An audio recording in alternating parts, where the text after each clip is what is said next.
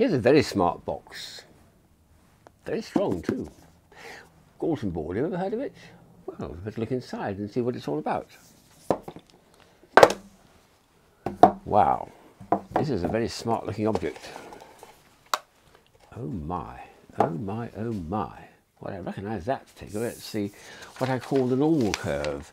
Let's see what happens. I think you're supposed to rock this back and forward, and there's ball bearings there. Look, can you see thousands of them? Oh yes, they all go down as a little cone at the very bottom. So what we do is we turn it upside down several times, and each time we do it, the balls fall down through a whole series of pegs, and the majority fall down in the middle where they started. But a few, just due to the laws of chaos and chance, come further out, and just one or two come all the way out to the very edge. So it's a lovely way of showing distribution, normal curve of distribution. They call this toy a massed in motion. That's a nice term, isn't it? Massed in motion. Wonderful. Nice noise too. It sounds exactly like the rush hour toy I had. One of the first toys I had was ball bearings when I was starting collecting. Every time you do it, it just approaches what they call the normal curve, but never quite gets there. That's more probability coming in. So a lovely demonstration of this bit of maths. But there's more to it than that, because the array of pins here has got superimposed on it a triangle. And the numbers on the triangle are very curious. They're very hard to see, but they are something very significant. They're called Pascal's triangle. They've got a 1 at the top, then supporting that there's 2 with little tiny, all in tiny hexagons, saying 1 1, then 1 2 1, and 1 3 3 1, and so on. That is a Pascal triangle, yes, of course.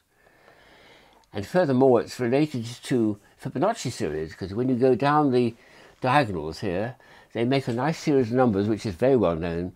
1 1 2 3 5 8 13, where you add up the previous 2 numbers to the next number, and you go on doing that all the way to infinity. So there's at least 2 things there, but there's one more item which you can introduce, and that is the golden ratio, because when you take the ratio between 2 of the Fibonacci series of numbers, it starts to approach the golden ratio, the golden mean, 1.618 to 1. It's a universal thing which has been known since the Greek times for making a very pleasing architectural geometry.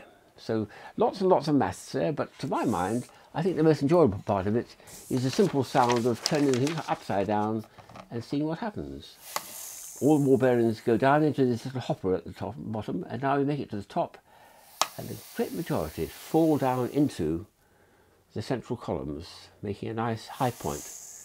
Shows where the majority of them go. Just the odd 1 or 2 manage to get it all the way out to the perimeter, to the last column of all, but